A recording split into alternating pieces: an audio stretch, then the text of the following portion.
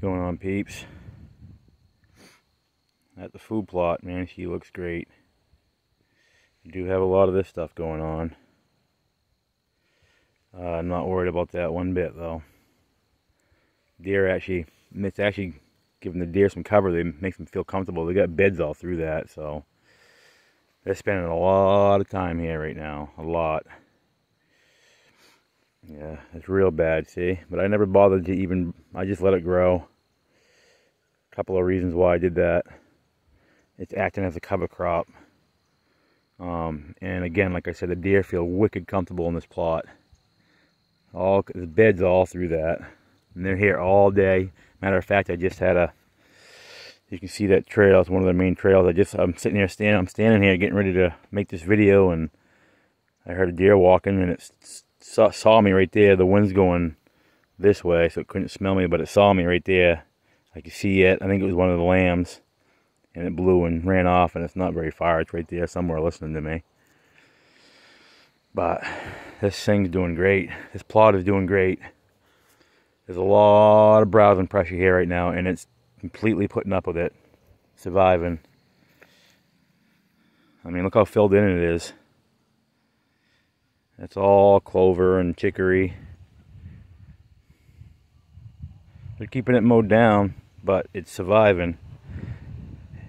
It's definitely gonna last through October, and I have a feeling it's gonna go into November now. Maybe not the plot itself, but we'll be able to hunt this. We'll definitely be able to hunt this in November.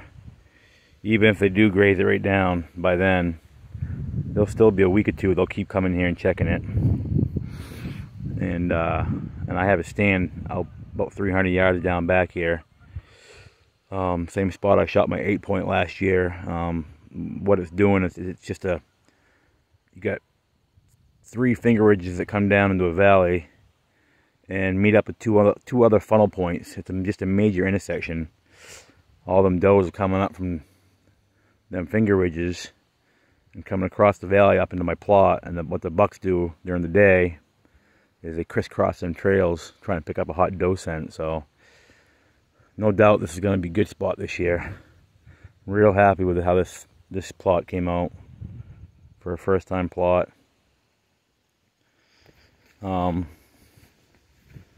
Yeah, I'm real happy. I mean, it's just lush with clover. This is all clover all through the weeds. And then, of course, down through here, I got rye and oats growing down all through there. A lot of the oats have gotten too mature now for them to be eating it. But they're eating all the young stuff, all the rye.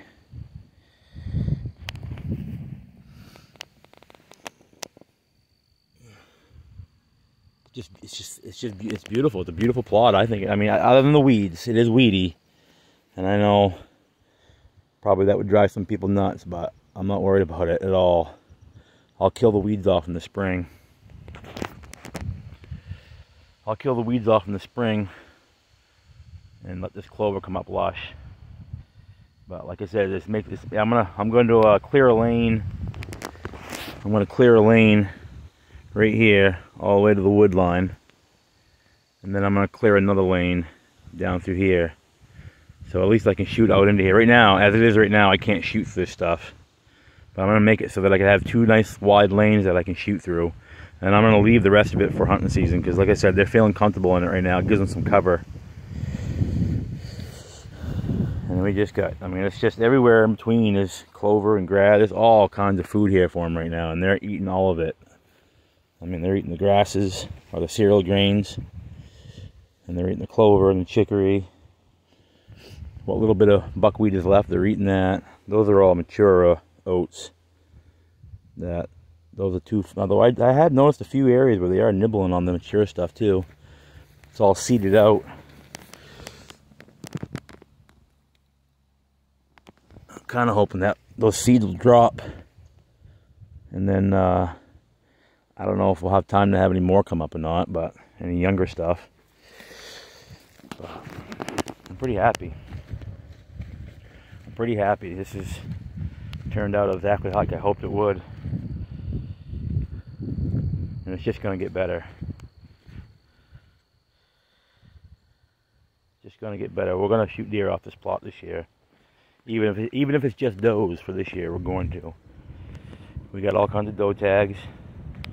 Gonna buy a few more bonuses.